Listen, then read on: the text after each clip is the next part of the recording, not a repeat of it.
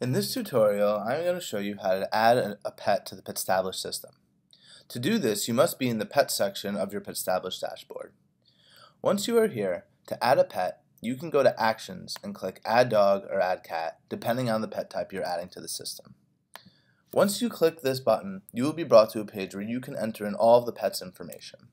You will notice there are many fields on this page, and you can start with the pet's name, the pet's status, and then you'll notice that every pet has these two drop-downs, which are actually very important.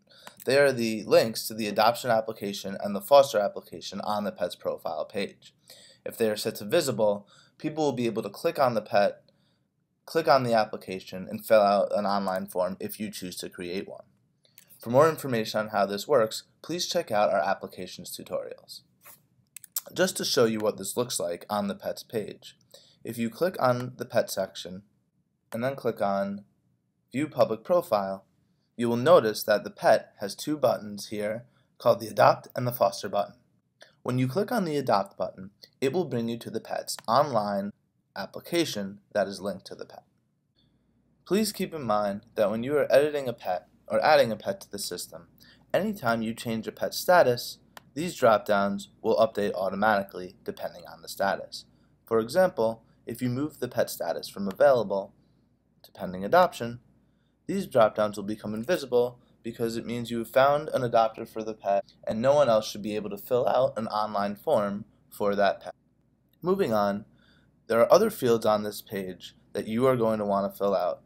You'll notice that next to gender, there is a little star that says Will Show on Pet's Public Page. Any field that says Will Show on Pet's Public Page will actually show up on that page that you saw earlier. Not everything on this page is mandatory, but we recommend filling it in so that way the pet has a complete profile, so when people are viewing the pet's information, they will have as much information as possible so they can better choose whether or not that pet is the right fit for them. Scrolling down towards the bottom, you will notice a few other fields here that you can fill in, and at the very bottom, we have a bunch of checklist items that will all show up on the pet's public page, such as are the shots up to date, spayed neutered, hypoallergenic, is the pet housebroken, any special needs. Again, these are not mandatory, but we definitely recommend you fill them out. Just so you are aware, one thing we recently added to our site is the ability to set defaults for these values at the bottom and for your pet's description.